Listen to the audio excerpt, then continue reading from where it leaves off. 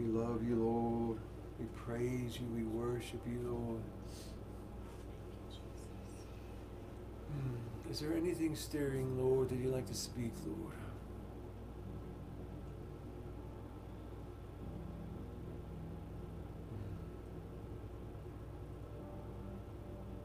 Anything personally, Lord, or corporately, Lord? Speak to us now, Lord.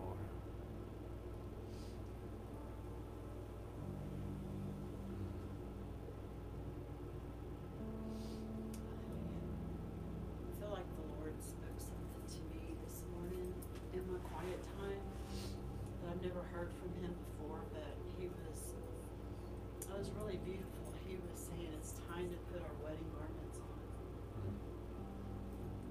and to pay attention to which is his righteousness. And we're robed in his righteousness, but I guess the message was to really begin to pay attention that the bridegroom is coming soon and that our focus is to be more on preparing for his coming and not to be caught up in the cares of this life, basically. And it was really beautiful because apart from him we can do nothing good, but that was a focus. And just to meditate on, it's not our righteousness, but he has robed us in his righteousness. So I guess that's what he was really it was an encouraging word. It wasn't it was this is what I've done for you, this is what I've purchased for you, and he wants us to receive everything that he died to give us. So it's really beautiful.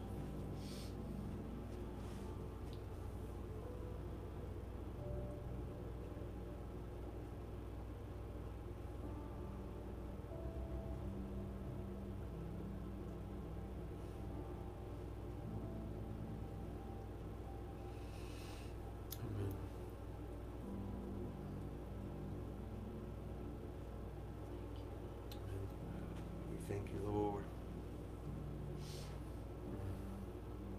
We thank you, Lord Father, that we have a right relationship with you, Lord, and that with our Savior, Lord, that you did everything that's needed, Lord Father, for us to be able to have a relationship with you, to have wedding garments, Lord, that are matching for us individually. And Lord Father, I just feel like you're saying, Lord, it is just time for you, the church, to consecrate themselves, to put accounts, any for unforgiveness, anything that it needs repentance of. It is time for you as my bride to cleanse yourselves of anything, any kind of stains that you have. It is time, because I come for a bride without spot or wrinkle. And I pray that, I just pray into that, Lord. I just ask Holy Spirit to speak through me. I just pray, Lord. Oh, thank you, Lord. Thank you, Lord. So I just believe the Lord is just saying is that we don't know the time or season, but we just need to go to Him, to have conversations with Him, to seek Him about anything that is in our lives, any bondage, any sin, anything that would hinder our relationship with Him. And I just believe He just wants us to have. He gives us every opportunity, every warning, every opportunity before He makes a move, to be ready. We just thank you, Father, that you always prepare us for what is coming. And we thank you, Father. Is there anything else?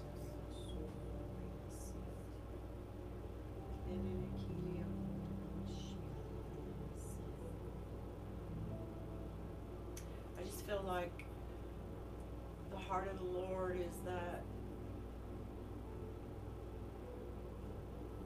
He wants us to remove all sin and hindrances because of what He wants to pour into us. He doesn't want anything to hinder that flow of His pouring in for us to be distracted, or to look away from Him and what He is doing and what He desires to flow through us.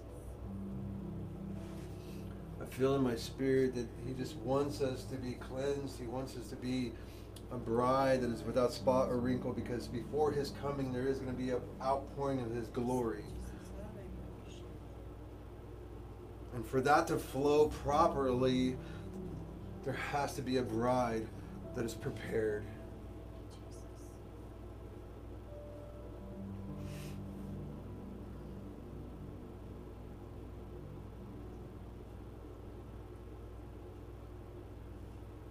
I just keep sensing the outpouring of his Spirit is coming.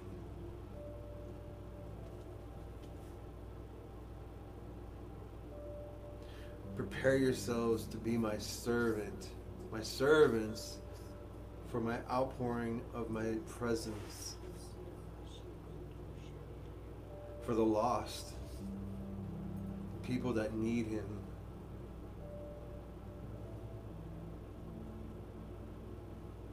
Just prepare to show people love that need it, his love. It's just what I feel. Thank you, Lord.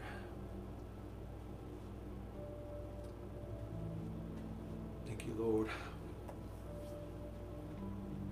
Well, good morning, church. Good morning, Avamere. Today's sermon is on hearing God and being humble. I kind of changed it up a little bit, but I just worked on it last night, and I just the promptings of the Lord and exactly what he wants to speak this morning. And the art of hearing God is one of the most amazing aspects of our Christian faith. And why is the art of hearing God so amazing? It's because it's one of the benefits of us being a Christian. The art of hearing God takes time, it takes intimacy, it takes relationship, and it definitely takes discipline and maturity in every individual seeking the face of God, that deep relationship with the Lord. For those people seeking the face of God, that deep intimacy with him, that is seeking the heart of God for the love for people, to do his will in obedience, walking by faith, so God can and will use those particular individuals in powerful ways for his glory. But also the Lord loves just to speak to you, just to speak to you as individuals, as his children, being able to hear him. He just loves intimacy. He just loves his children. Why? Because he loves you, and it's so amazing. He's such an amazing father. Why would he not want to speak to his children? See, you don't have to be some zealous Christian to have an art for hearing the Lord. You just need to be his child, just to be born again. That's it. And we should all seek and desire to move and to move more towards God, to desire more of God in your life, to be able to hear him more clearly and to have a more intimate relationship with him. As we grow in hearing the Lord's voice, we grow in our relationship with him, because it builds a bond. It builds a bond with him, because there's a dialogue going from our Creator to us. And it shows us that true intimacy with him. You know, it just builds that faith in us. It builds that relationship. It builds that love that he has for us. Not only that, but it's incredible, honestly, to be able to have a dialogue with our Creator. And it does take a person after God's own heart to be a vessel that will be used in pure, powerful ways, either big or small. And then what I mean by small could be just that one person in front of you, or many. But we are all called to be a disciple of Jesus, for use of his kingdom, ready for service, and need to learn to hear his voice as a disciple, to bring his word and his presence to the world, or people that are just around us, just so that people that we experience can come to us and we can pray for them and we can hear from the Lord for them. A disciple is devoted to serving the Lord with all their heart, to fear and to honor the Lord and to obey His word. No matter what happens or what is thrown at them, understanding their strength comes from the Lord. Those are the ones that will be truly used by God in mighty, powerful ways. Even if it's just one person. Isn't it amazing, when you get a word from the Lord, or you just feel something in your spirit, and you just give that to that one person, how much joy it really brings you? That's mighty powerful ways. That's supernatural. And it's amazing because God can trust you. God can use you because you've had that time with Him in the secret place. And you've been in His word and you understand Him. And you've learned to hear His voice. However, without proper training or maturity, when we speak to individuals, we have to be careful not to speak something out of our own pride or flesh, because we can hurt people. People hurt people when walking in immaturity, believing they heard from the Lord when it just was their own flesh or pride speaking, which is not okay. But when it's okay is when we are in the training process, walking in humility as we are in the learning process. For example, we say, as we're giving a word to a person, I feel or I think this is what I'm hearing from the Lord. But we do not say in immaturity, thus says the Lord. And Numbers 23:12 says, must I not be obedient and careful to speak what the Lord has put in my mouth? The scripture reminds us to study and mature not only with the word of God and not to misinterpret it, but also any word we think we hear from the Lord. And we need to understand that the Bible further tells us to study and to show ourselves approved. And the gifts are certainly of no exception to this biblical mandate. And 2 Timothy 2:15 says, be diligent to present yourselves approved to God, a worker who does not need to be ashamed, rightly dividing the word of truth. God does discern between immature and false use of any gift or teaching of His word. There is a grace for time of training, making mistakes, which we all do. We all make mistakes.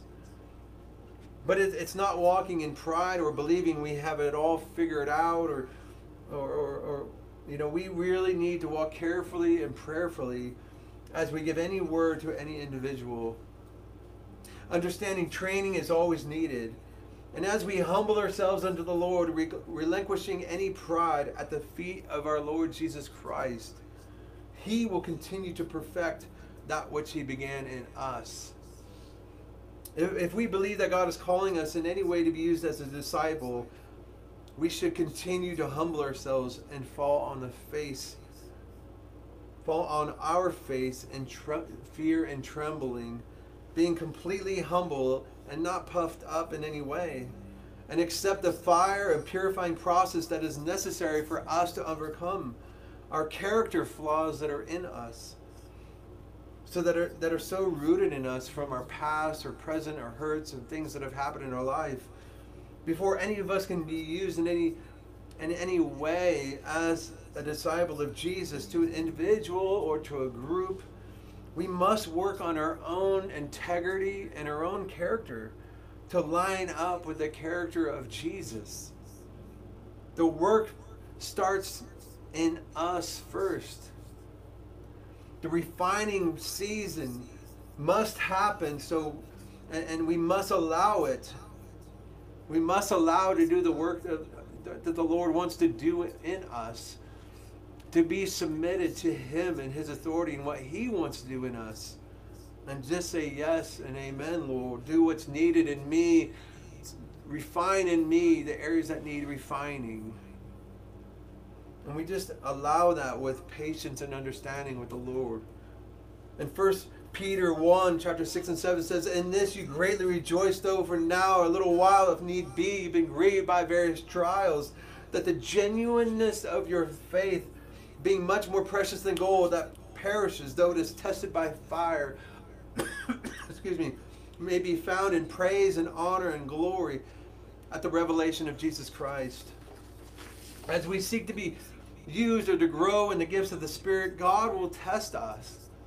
It's necessary. It's not if God will, it's when and how He will. And if you fail the test, understand it's okay. He just says, okay, son, okay, daughter, let's just try this again. He's just trying to work on our character defects and character flaws so He can create us into that beautiful butterfly, that beautiful flower, that beautiful vessel that can be used to be His vessel, to carry Him, His Spirit, His glory. The more of us is removed, the more of Him can be placed in. John 3:30. And 2 Chronicles 32:31 says, God withdrew from him in order to test him, that he might know all that is in his heart. See, God is looking for our motives. He tests us to purify us, test our knowledge of the Scriptures through circumstances to see, as you go through those things, will you depend on Him and His Word and go to prayer? He tests us so that our faith will grow. And will we rely on His promises, the prophetic words, the things that are spoken? And will we yield ourselves and our tongue to God? And James 3:8.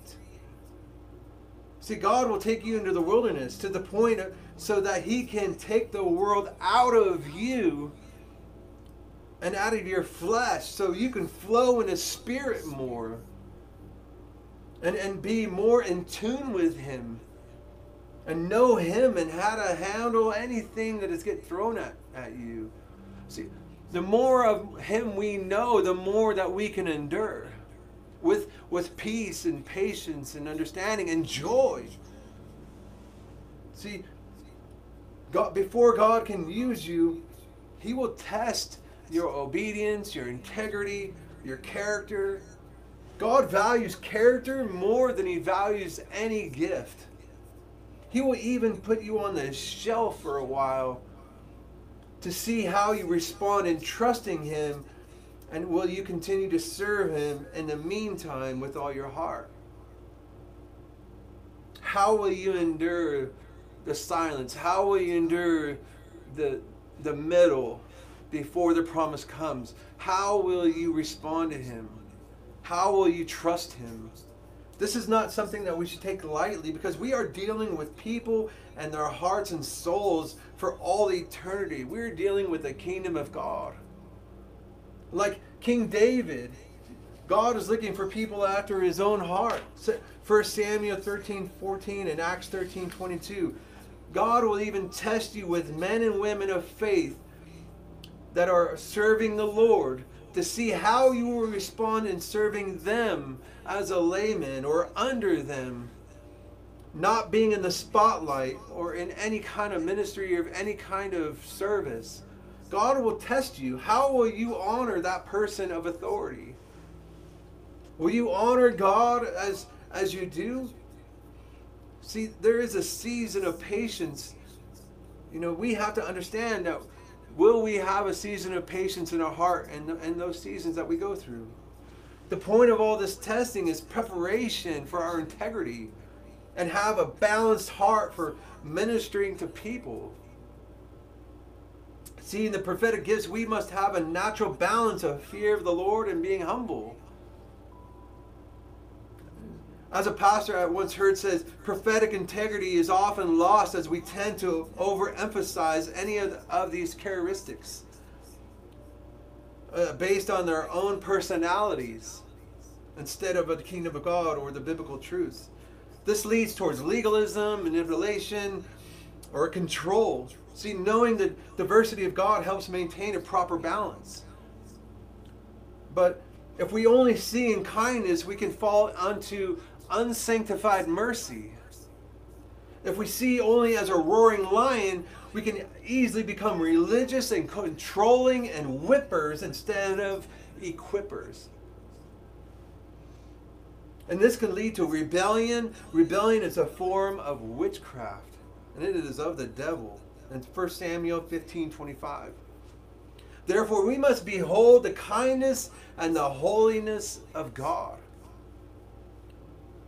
Both comes from his love from us. We love because he first loved us.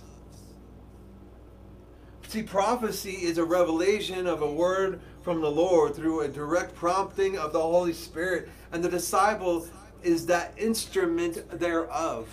Like we hear between worship, like this morning, and this word.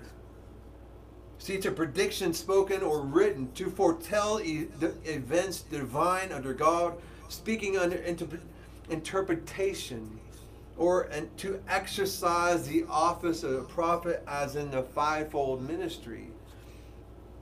Anything else would just be information, not revelation. See, Satan only works at information. He cannot produce any kind of revelation.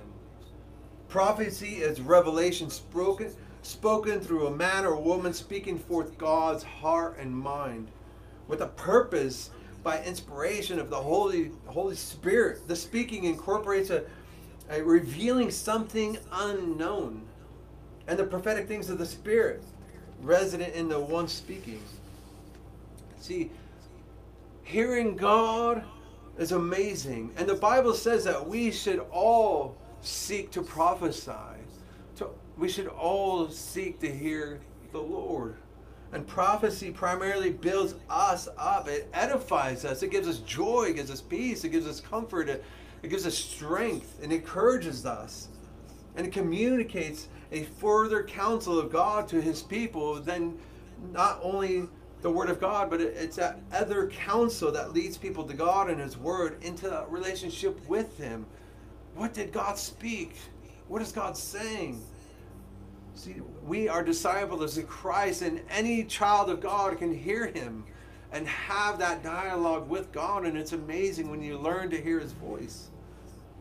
See, we are called to edify each other, our brothers and sisters, the body of Christ, and any kind of ministry must be done for the strengthening of the church, first and foremost. And the word of God or prophecy is to strengthen the Christian's faith and spiritual life, and for moral determination to remain faithful to Jesus and his teachings. Right? We can speak to people and say, the Lord, thus says the Lord, or I feel like the Lord is saying something to encourage you. Just keep on going. I see what you're going through, but it's all going to work out.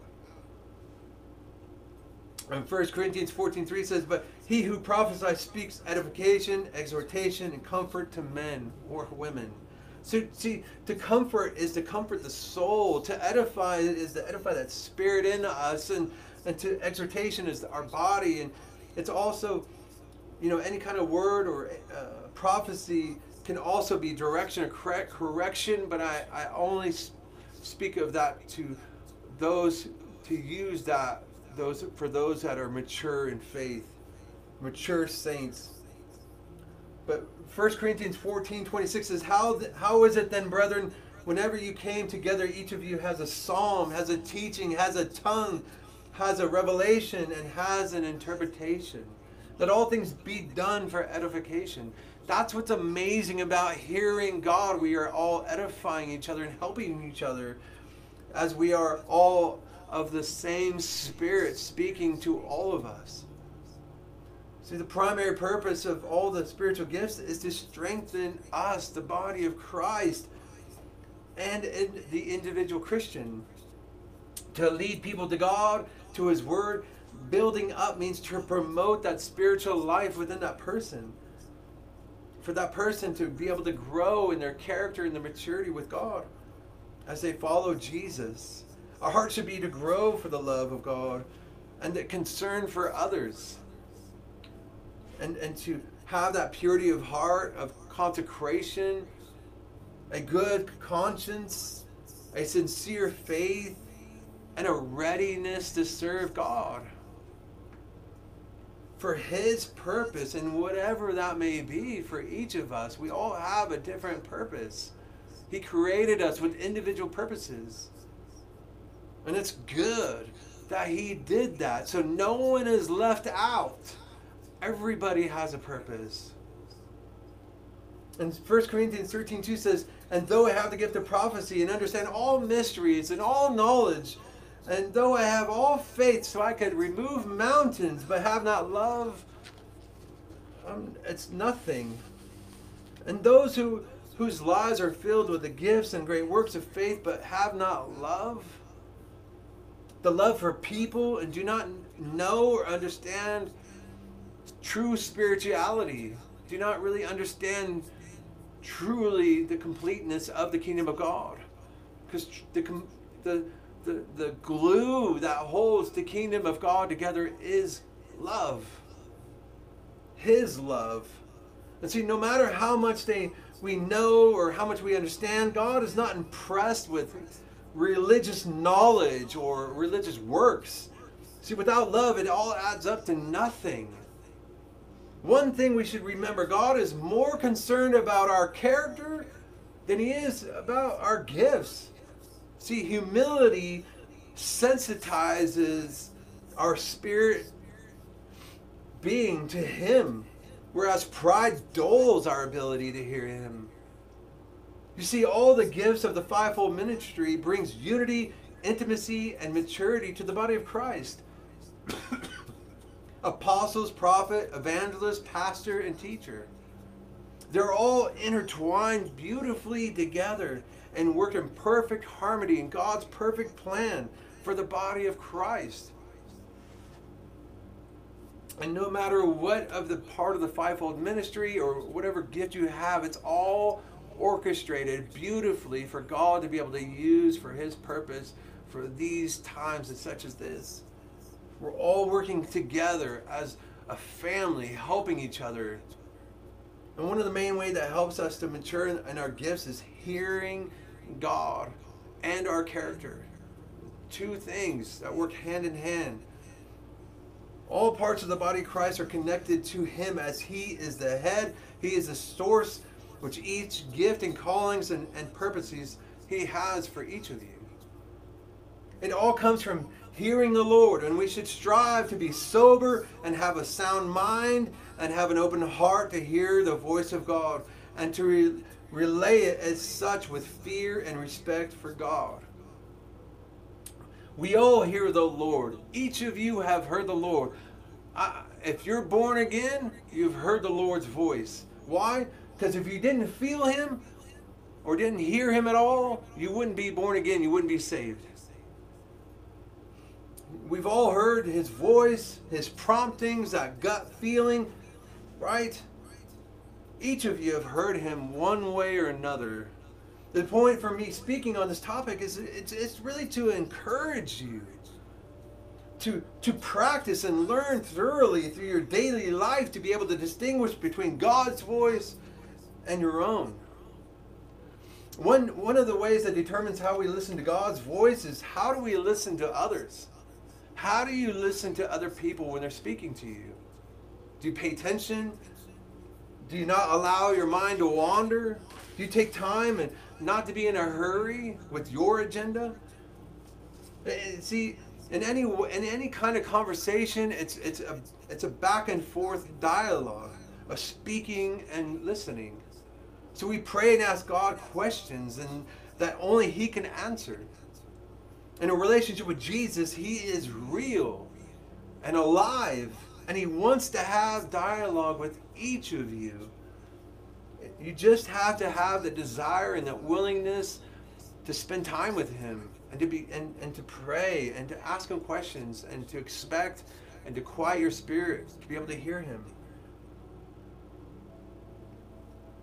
To still yourself, have that peace and pray and wait and keep practicing. Don't give up.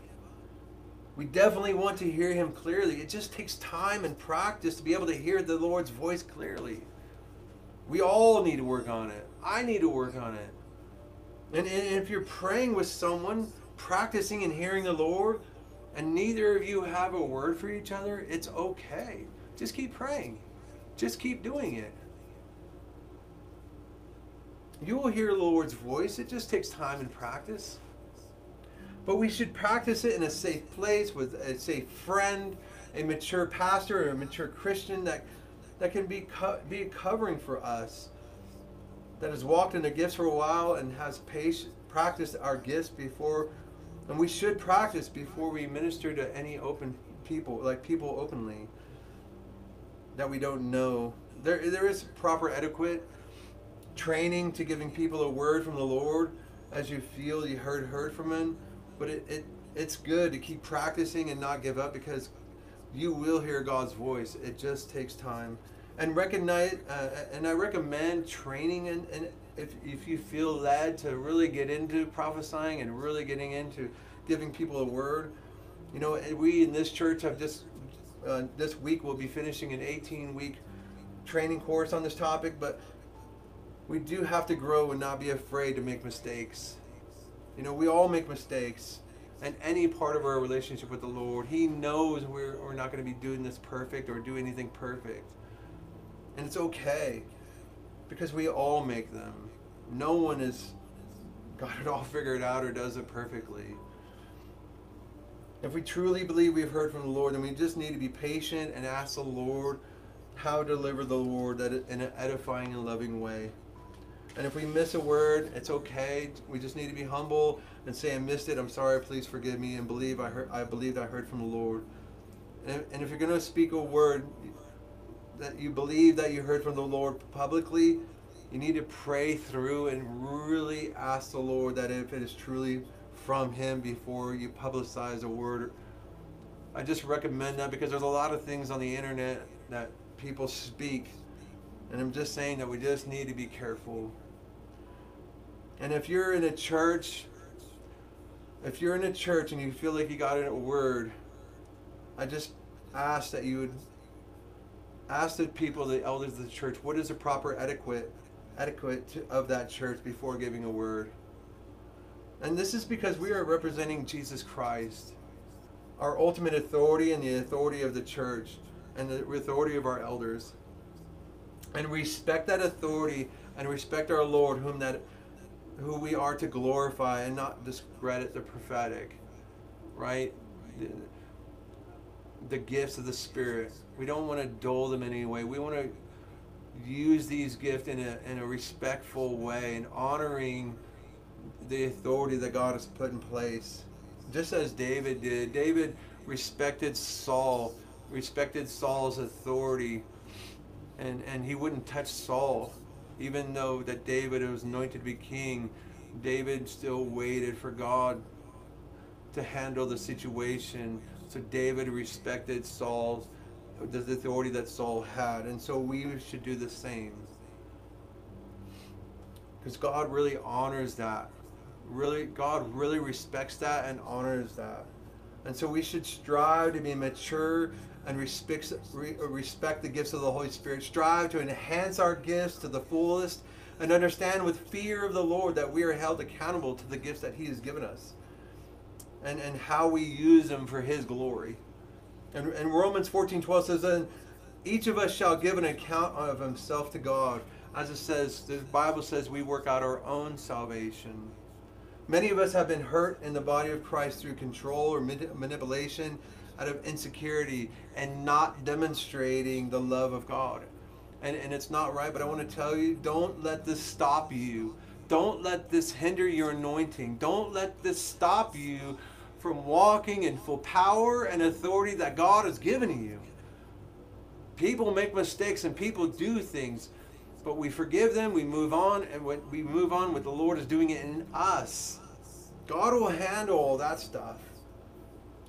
Should this stop us from pursuing the gifts of the prophetic? No, it shouldn't. We should show how the gifts and callings are performed properly and biblically through proper training and teaching. Proper discipleship. That's what I'm calling for. That's what I'm trying to speak today. We just need proper training and discipline, equipping and nurturing and development in the prophetic gifts, and to be truly discipled correctly in all areas of the Christian faith, and mostly in our character and in consecration. And 1 Corinthians 14:1 says, pursue love, desire spiritual gifts, but especially that you prophesy. So is it good that we all seek to prophesy? Absolutely. But we must walk in love first and foremost.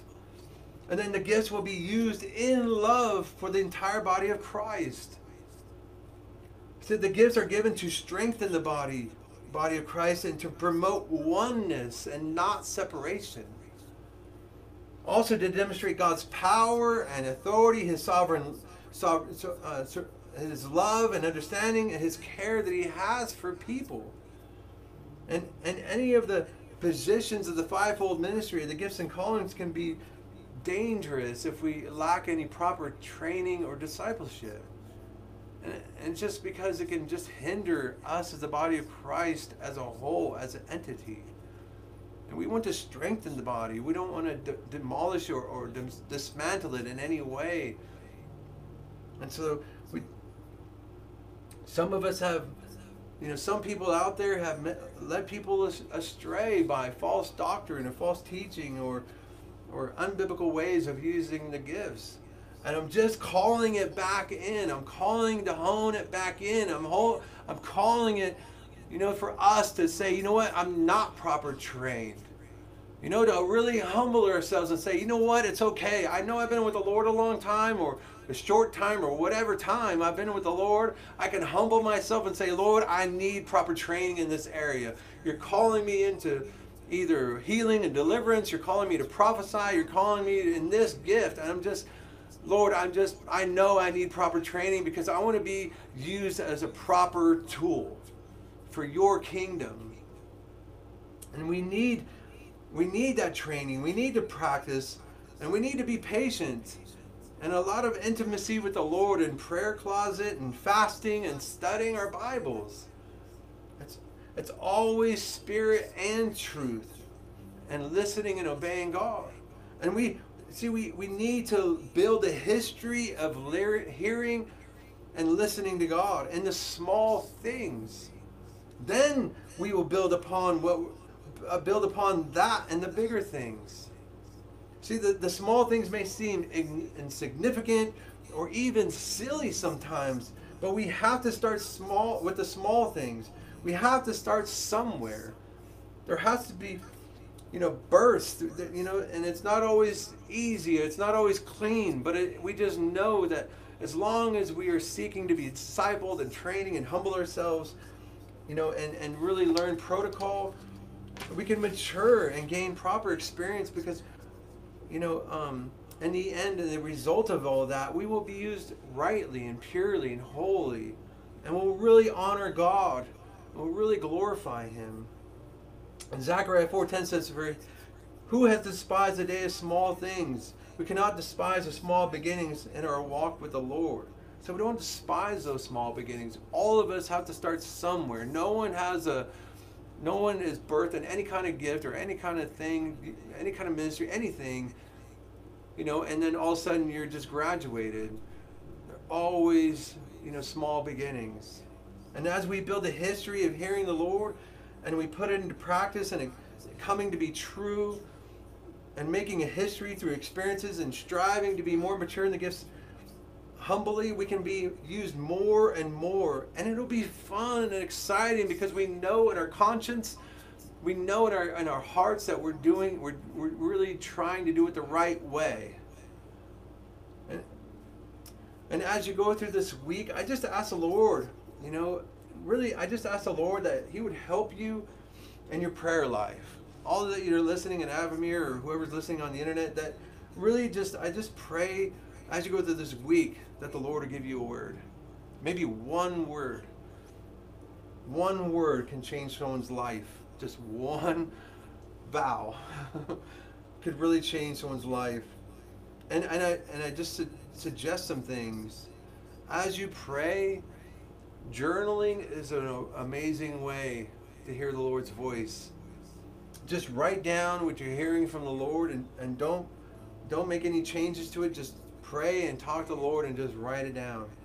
Because sometimes all of us don't hear the audible voice of God or hear those things, and sometimes writing is a form of actually hearing the Lord. You can, and also if you can't do that physically because of your hands or what have you, use a tablet, use your phone, use your smartphone, to record what you're believing that you're hearing from the Lord. And and ask the Lord things. What's the next song going to be on the radio? You know, you know, as a coworker, what color are they gonna wear today? You know, those simple questions. They might seem silly, but it builds you up in the small things to be able to hear Him. And I'm just trying to encourage you to ask the Lord to tell you the things that seem small. Ask the Lord those things, and write them down, and see how you do. See how, you know, where you're at. You know, we were just out of class, and you know, the person was saying that they would go to every time they would go to an office building, you know, there's multiple elevators. They would push the button and ask the Lord, okay, which door is going to open? You know, simple things like that will help us to build us in hearing the Lord. And when God sees you seeking and willingness to hear Him, He will reward you. He will help you because He loves you. He wants you to have that dialogue with you. It just takes us to grow that muscle that's in our spirit to be able to hear Him clearly.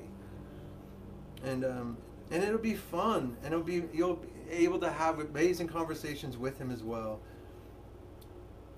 And lastly, in the days that we're living in, it's important to be able to hear the Lord's voice, to be led by Him. The things that may come, you know, to be directed by Him as we walk through our daily lives. We need encouragement from Him. We need direction and understanding and wisdom and discernment. And one of those ways we build on that is our prayer life and being able to hear the Lord. So I just pray that you guys will really practice this. And I do believe that's a good word from my wife this morning, to prepare ourselves, our wedding garments.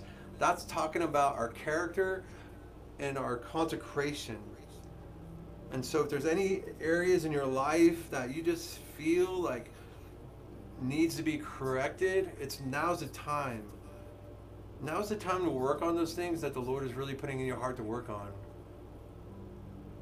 That's why He's saying these things, because He wants you to be spotless, without wrinkle on your garments.